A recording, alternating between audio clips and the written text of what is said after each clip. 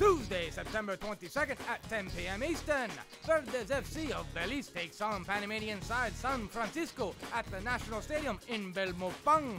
Verdes FC heads into its back-to-back matches against San Francisco, unable to catch group leader Querétaro, and therefore cannot go through to the knockout round. Despite being out of the quarterfinals, Verdes will look to bow out of the tournament with a victory for its supporters. San Francisco's chances of topping the group are still alive. To progress, the Panamanian side must win its 2 matches against Verdes, starting with a win in Belize tonight.